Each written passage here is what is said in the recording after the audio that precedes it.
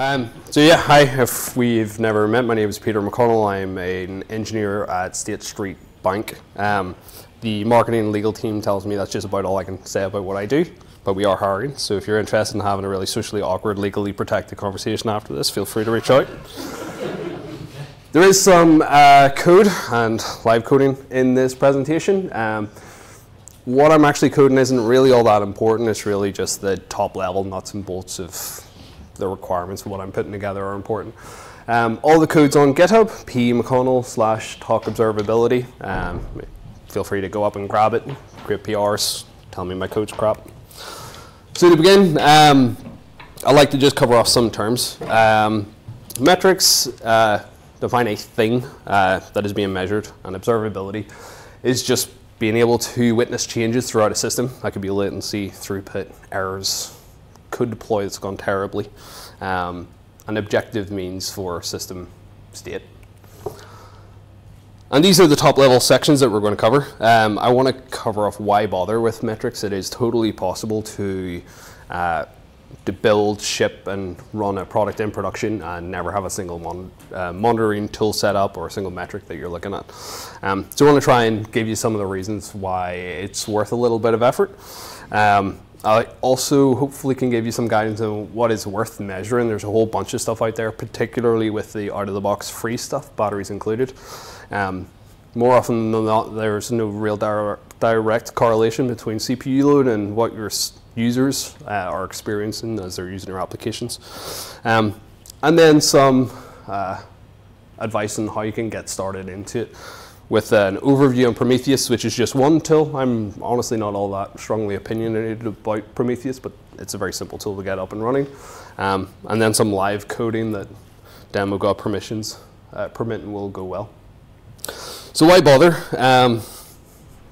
Regardless of all this stuff, for me it boils down to, in absence of having metrics, numbers that represent how your system's performing, conversations about your system are extremely subjective. I think my system is reliable. I think users feel that it's available. I think the last deploy wasn't catastrophic.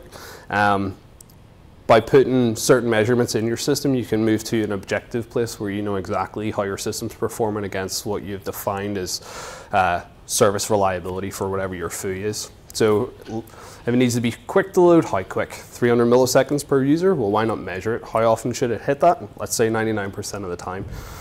You can start to use those things to inform the SDLC. Do we deploy now? Well, we're actually in breach of our internal service level objectives for this service because we had a disaster 2 weeks ago. How about we invest time in reliability engineering instead and hold off that feature push for another week? It's a really useful tool for engineers to say to engineering managers or product teams, hey, actually we need to put our focus here. We can't just be constantly shipping features at the detriment of reliability, availability, so on and so forth. So what should we measure? I can't really answer that for any of you. It's just what's important in the context of your service. You could have a service that you manage where users don't necessarily care how quickly they get a response back, but they care that they can upload 10,000 records and 99.9% of those will be processed. Or maybe you run a web application and users just want to know that it's going to be fast, so you want all your API transactions to be sub 300 milliseconds. Typically this portion is where most of the effort's spent. Actually implementing metrics, creating fancy dashboards is the easy part. This is a conversation that should happen between engineers and product owners that are speaking to real users, so you can work that stuff back and actually track it in your code. So how can we start? There's a lot of free off-the-shelf tools that you can jump in and start using. Nagios is super popular, Prometheus, Sensu, yada, yada, yada. I wouldn't direct you towards one or the other. If you have time, go explore. Largely, they do the same thing. Today, we're going to focus on Prometheus, though. And that's because Prometheus is essentially a toolbox. It has its own UI and dashboards. It has a query language. It has APIs that allow you to programmatically hook into it. It's a time series database, and it's well supported. So originally it was created by a company called SoundCloud, by some engineers that came from Google who were used to a system called Borgmon, which is how Google perform internal monitoring. And since then it's kind of grown up to be quite a large project and was donated to the CNCF, if that's important to anybody. So how does it work? Prometheus has a configuration file that is passed on run, and we'll get into this during the demo. But it is perfectly human readable. This is effectively a default config that you get with all the comments stripped out. And there's some global attributes you set, like how frequently should we scrape the endpoints that we've been given. And then there's the individual jobs. So you may have configuration set up for your load balancers, one set up for your web hosting servers, web-facing servers, one set up for your databases, yada yada. Each of these just fall into a different job name. So what do those endpoints actually expose? There is an exposition format that Prometheus supports, which looks like this. There's a helper line, which effectively gets bubbled up to the UI later, which we'll see. You have to define a type, and we'll cover off the different metrics types in a second. Both of those are listed as a comment. And then we call out the metric that we want to create. This is defined by you. So in this instance, HTTP request total, it could be biscuits. Everything inside the parentheses, or sorry, curly braces, are just labels to help you drill down in granularity for your queries later. So in this use case, later we'd be able to query how many HTTP requests in total have we had, but you'd also be able to query down and say, well, how many GET requests, how many POST requests, PIT, so on and so forth. And the final two values, the first 1027 is the actual value for that metric at that point in time, and the last is the timestamp. Prometheus and many of these tools are time series databases that are optimized for indexing this stuff according to time values. So there's 4 main metrics types in Prometheus. They're a wee bit obscure between these, so I'll try and do my best to explain them, but feel free to ask me to follow up in more detail. The first is counter. Counters can only ever go up or be reset to 0. So this would be things like number of orders in a system, or number of HTTP requests, or something like that. The second is gauge, which can go up or down. So the question I had in my head is, well, why have both? Like, gauge is suitable for both use cases. There's some mathematical functions that only make sense if you can guarantee that a number is constantly incrementing, whereas if you try and apply those same things to a value set that can go up or down, you end up with graphs that go all over the place and your data no longer makes sense. So effectively, the first two are simply optimized for their use case and the functions that are exposed in Prometheus. The last two, or the penultimate, I should say, histograms. It samples observations in buckets, which isn't the clearest statement in the world. You can define up front that you want to record latency between 300 milliseconds and 500 milliseconds, and then 500 milliseconds and 700 milliseconds, and so on and so forth. Whenever your metrics are being logged, it won't necessarily care about the accuracy of those metrics when it's dumping it into the bucket. It just sees this thing is 350, it fits into 300 this 500 millisecond bucket. Summaries does the same thing, but it also calculates quantiles, so it allows you to say on top of that, well, what is the 99th percentile of latency over the course of the past 5 minutes? So for 99% of the time, all users were able to load within 550 milliseconds or whatever it is. Typically, you will see service level objectives defining things for latency in this percentile fashion, because it's easy to communicate to the user that 99% of the time you should experience our products performing this quickly, or you should have 9,999 of your 10,000 records that you upload being processed correctly. There is a lot of free stuff that you get with Prometheus. They label each of these as exporters or integrations, but these manifest into things like node exporters, where you can load this node exporter onto any server in your cluster, and it will instantly expose metrics about CPU, RAM, disk, whatever else, on an endpoint that Prometheus can later pull. Then there's individual service layer exporters as well. So if, metrics that are particular to MySQL or metrics that are particular to systemd, statsd, whatever else. Because of the exposition format, it's quite simple. You start with that type comment, help comment, and then just the value. It actually doesn't take a lot of effort to go and invent one of these exporters for your own service, but there's a lot out there. All of this would be useless if we couldn't query the data that's being recorded. So there is PromQL. It wouldn't be a text service if you didn't invent your own query language these days. It's fairly simple. I've tended to find people get lost in the actual mathematical values that you concern yourself with in statistical analysis anyway. But the language format is really quite straightforward. You call out your function if you want to use one, like average or rate or seal or floor or whatever it may be. And you simply wrap it around the attribute or the metric that you called out in your exporter. Demo time, this is where the demo gods are going to steal me. So I have rewritten and changed direction on the demos that I was going to give in this 3 times in the past 2 days, so this is almost certainly going to fail. Again, the point isn't necessarily the lines of code or the tools. Like I'll be using Docker for a lot of this stuff. Docker does not at all matter to Prometheus. Really what I want to get across in this first demo is that I don't want to sell the idea that metrics and observability is a really easy thing and everybody should be doing it tomorrow. But I do want to sell the idea that it's not scary to get started. You can start logging some really rudimentary metrics about your system with very little investment up front. And hopefully that's what I'm going to do. So I'm going to sit down for this, apologies. So let's just create a new area. And we have to create the directory first. So what I'm going to do is create, what am I going to do? I'll create a plain text file and load it into a web server. So when you go to my web server /nothing, you will see that type help, and then we'll use biscuits again. I don't know why that's in my head. After lunch, after all. And at that point, we'll just have a really useless web app. But I will then spin up Prometheus and configure Prometheus to pull from my application.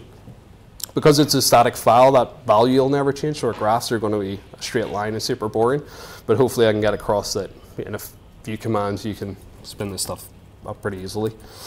So we'll create an app folder, and in here we'll create index.html because I'm going to use Nginx, and that's by default what it sets its index type to. We'll create a help, and we'll create biscuit counter. And this stuff doesn't really matter. Total number of biscuits. I should have picked a decent attribute name. So I'm going to set the type of biscuit counter to counter, and then I'm finally going to call out the value. Biscuit counter. That seems fine. Oh, sorry, that's really quite small. Is that better? So here I have my help line, so the Prometheus UI is able to add some helpers for what my thing is. I've defined a type, so Prometheus knows what functions can be applied to that line that I'm logging, and then finally I have created a value for my biscuit counter. So this is still just a file, so I'm going to cheat a wee bit and use a Docker image, which we will run on localhost, and we will mount in. Again, if people don't understand what I'm doing right now, it's totally fine. It doesn't actually add to the demo. Nginx by default loads stuff from user share Nginx HTML, I think, from memory. We'll soon find out. And then Nginx the latest.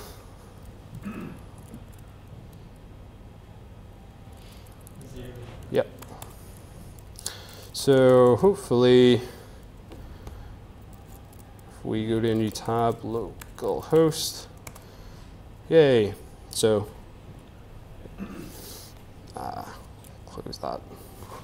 I actually can't see how to close that. So if I go to view source, we'll see that we've now got our 3 lines that Prometheus can scrape once we create it. But we don't actually have a Prometheus yet. So I'm just to prove, I've only got my Nginx container. So I'm going to, again, cheat a little bit, and I'm going to run Prometheus in a container itself. So I actually have a function that I created for my own dot files called d_Prometheus, but running that on its own won't do you guys any good. So I keep that stuff in a file called dockerfunc. The function is Prometheus. Actually, that won't do any good, and it's probably about 12 lines. Cool. So blah, blah, blah, blah, blah. If you can see where the Docker run line is, that's effectively all that matters. So we're saying Docker run exposed on host port 9090, which is by default what Prometheus uses. We're using the prom/Prometheus image, and then the final double dash block line is just a config that we're running into Prometheus. The only line that really matters here is that last one, web enable lifecycle. So Prometheus uses that configuration YAML file to define what targets it's going to look at. But for the purposes of this demo, we're going to change that after Prometheus is running, and then we'll want Prometheus to reload that config. So this web enable lifecycle exposes a REST endpoint in Prometheus /reload, which just tells it to reload the YAML file without restarting. Again, because we're in Docker, if we were to actually restart Prometheus itself, it would kill the container, kill the changes to the Prometheus YAML, and we'd be in an endless loop in this conference hall until we all died. So that should be running. Oh, I didn't actually run it, did I? So that is now running. Yes. Demo gods haven't forsaken me. So by default, Prometheus will log itself. You should eat your own dog food. So it exposes a /metrics endpoint to itself, and that's essentially what this record is. But we don't care about that. We want to track the number of biscuits that we have. So again, because it's a container, I can jump in and copy that file that we passed in during config, which was etc prometheus.yaml. Prometheus.yaml. And I'm just going to dump that out locally. And this is effectively the same config that you've seen in the slide with all the comments removed. So I'm just going to clean this up a touch. So that is our default config. Let me just echo out. Actually, how on earth do you get your IP address on this resolution? Hopefully that's right. So we want to track biscuits. So I'm going to go in here, type in biscuits, jump down. We ran our Nginx container on port 80, so I'll just leave it like that. The only other attribute I'm going to change here is the scrape interval for demo purposes. Well, this is static asset, actually, it won't matter, but that's how you do it. So we have edited our Prometheus YAML on our host system, but we're running Prometheus in our container. So the last thing to do is effectively reverse the copy process from host back into the container. And now I can run that curl command to tell Prometheus to reload its configuration. So 9090/that, I think this is right. Yep. And there we go. So hopefully, wow, that resolution's funky. And we now have biscuits. So it will show unknown just because it hasn't scraped it yet. If I reload, it should have performed this. It should be down. Oh, because so. By default, Prometheus will assume that you want to expose your metrics on /metrics, but we took a real shortcut and didn't do that. We loaded into Nginx root, so you can pass in a metrics path and tell it that your metrics are actually exposed here. So repeat the copy, repeat the reload, go back here. Hopefully this /metrics will go away. And once it rescripts, it should hopefully, what do you see, this won't be my IP. This isn't my IP. But it's doing it from inside the container. How do you get, okay, hold on. how on earth do I get my Wi-Fi signal whenever it's this smaller resolution?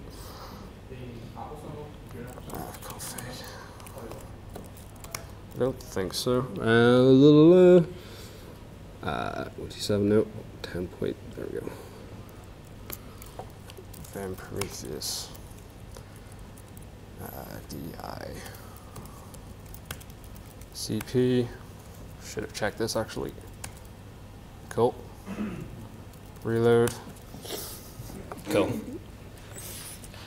Errors and demos are okay if you can get it back on its feet. Yay, and we have an up. There we go. There we go. So we can go into graph, and now we can perform a query with biscuit counter, and we can't see the value because of the resolution. Okay. Well, you can, on the right-hand side of that, you would see the static value that we had assigned to, in fact, I should be able to see it in graph. The static value that we had assigned, which apparently was 91,803.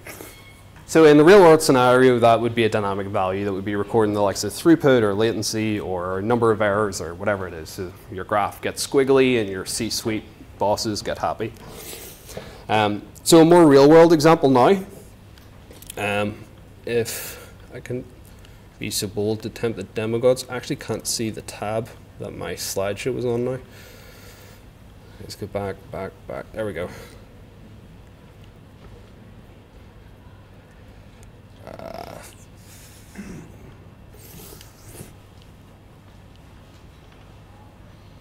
So the next demo that I'm going to show you, I'm not going to code through it all. There's going to be a little bit of Golang in there. The language doesn't matter. There's clients for Java, Python, Ruby, whatever.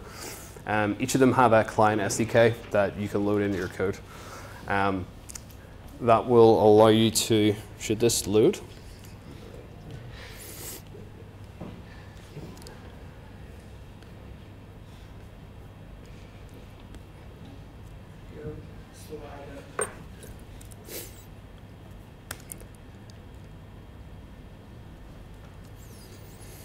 Okay.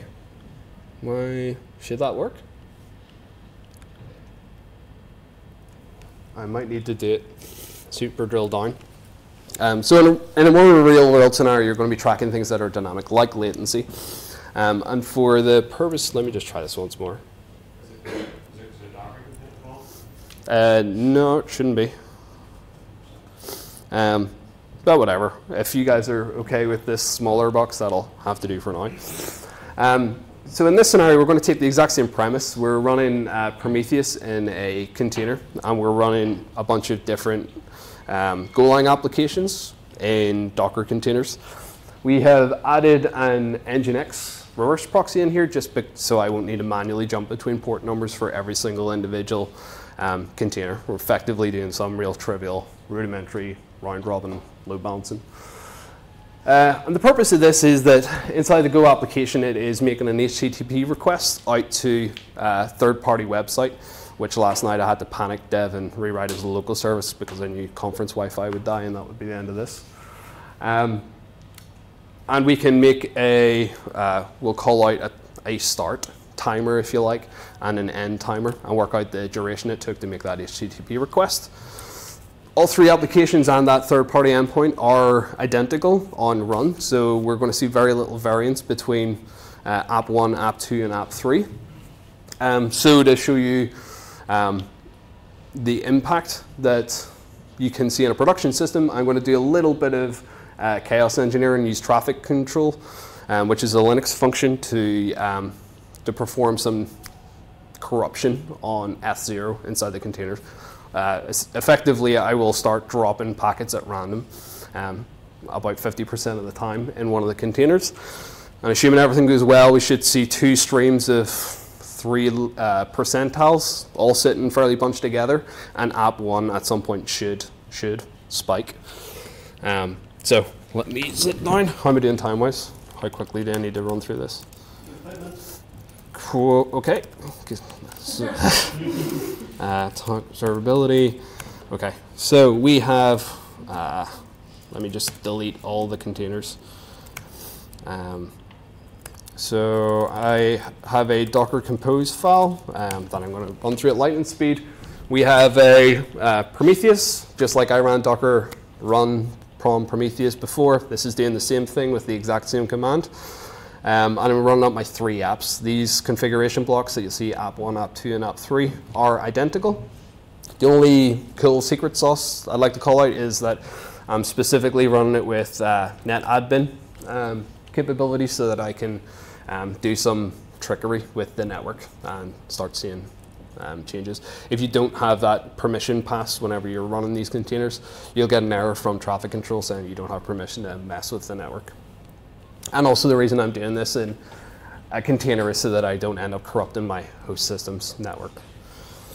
And finally, you'll see fake party site. This is because I realized conference Wi-Fi was not to be relied on, and I created an Nginx app with a very simple index.html, similar to the previous demo, that I'll query. So, Docker Compose up, everything should be pre-built, no network requirements, and we're running things. So, localhost. So on 8080, I am running the Nginx container, which round robins out.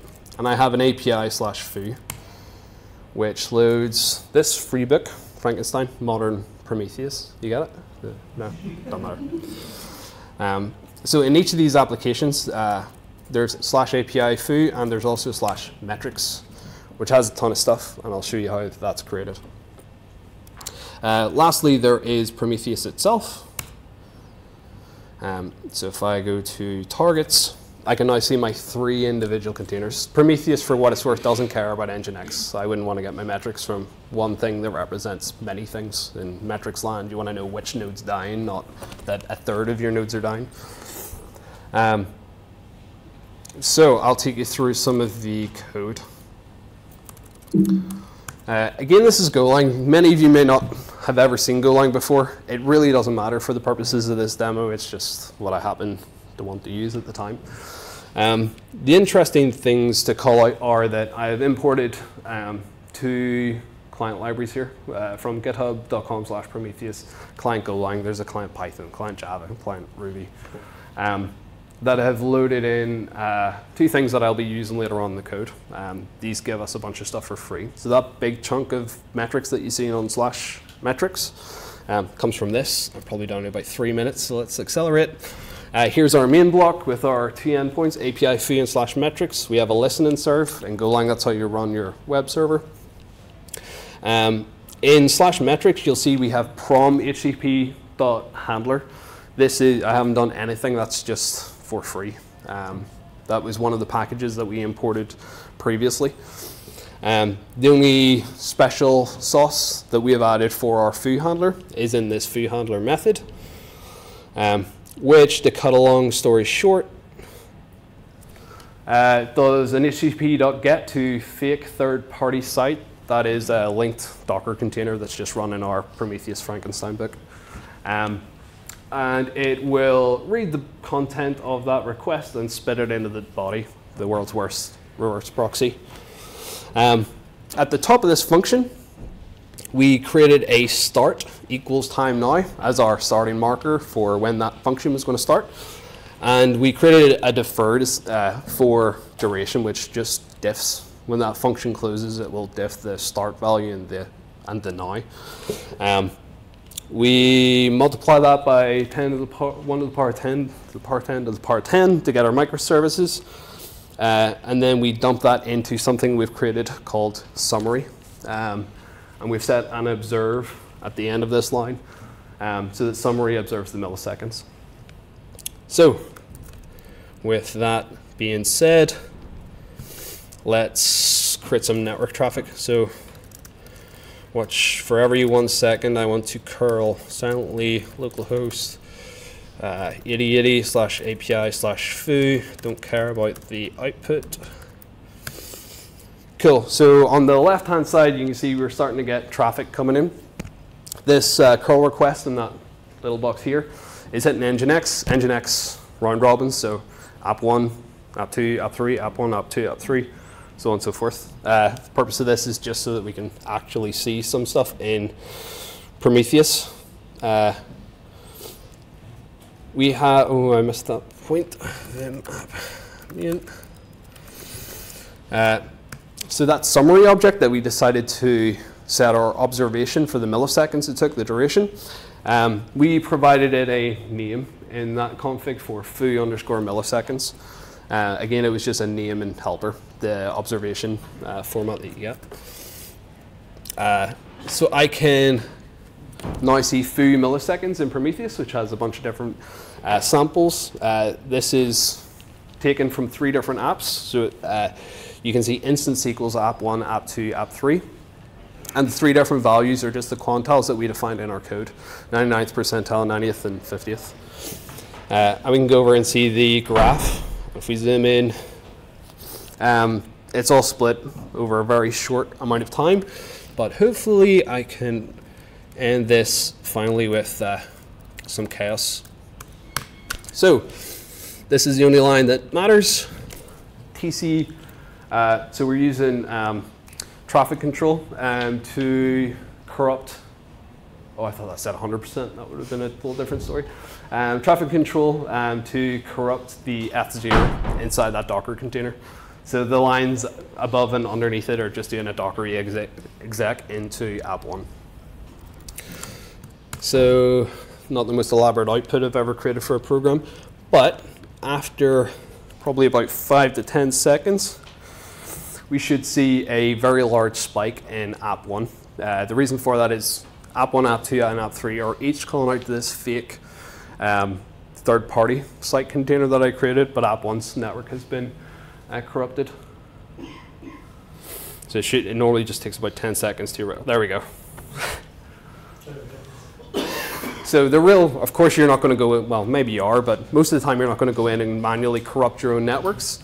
The real world scenario for this is the other way around. You want your metrics tool to say what the heck is that giant spike there for, and you can actually drill down and see what service is calling it, so on and so forth. Your metrics will inform where in your log, so you can look to see what went wrong. I think that's almost me done. Oh, I'm not going to be able to get back to my talk anyway. So a very quick recap. Why bother? It provides an objective means to talk about your system. You don't need to say it feels reliable or feels shaky or maybe we shouldn't do a deploy. You can agree as a team between engineering, product, and management that this is the bar that we are setting for ourselves, and if we become in breach of our service level objective, then we're going to focus on reliability, and no one's going to be able to take that away from us.